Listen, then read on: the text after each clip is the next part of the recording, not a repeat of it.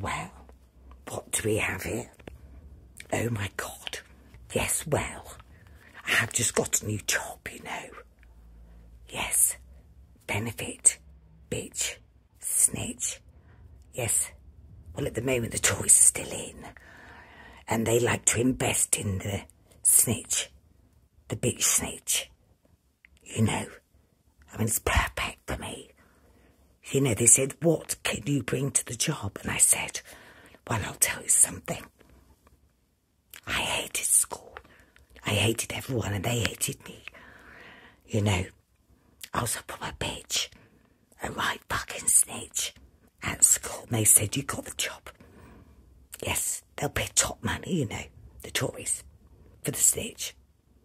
You know, it comes out of the budget for the people that they seem to think are fiddling the books. They don't get much money, but apparently they reckon they can save enough from struggling families on the lowest bracket, and they need a bitch snitch for the job. Well, I said. So what do we have here? I'll be right on it.